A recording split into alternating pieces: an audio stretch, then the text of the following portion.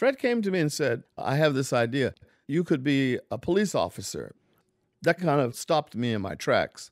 I grew up in the ghetto, and I did not have a positive opinion of police officers. Policemen were sicking dogs and water hoses on people. And I really had a hard time putting myself in that role. So I was not excited about being Officer Clemmons at all. But there was one particular scene that Fred and I did where he had his feet resting in this plastic pool on a hot day. Oh, there's Officer Clemmons. Hi, Officer Clemmons. Come in. Rogers, how are you?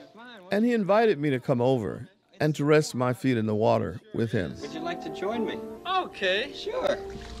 The icon Fred Rogers not only was showing my brown skin in the tub with his white skin as two friends, but as I was getting out of that tub, he was helping me dry my feet. There, that one's dry. Thank you. And so that scene touched me in a way that I was not prepared. Sometimes just a minute like this will really make a difference. I think he was making a very strong statement. That was his way.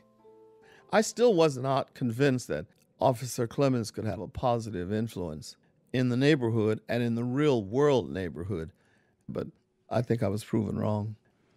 You were on Mr. Rogers' neighborhood for a long time. Yeah. I discovered a friend for life. I'll never forget one day I was watching him film a session, and you know how at the end of the program, he takes his sneakers off, he hangs up his sweater, and he says, you make every day a special day just by being you, and I like you just the way you are.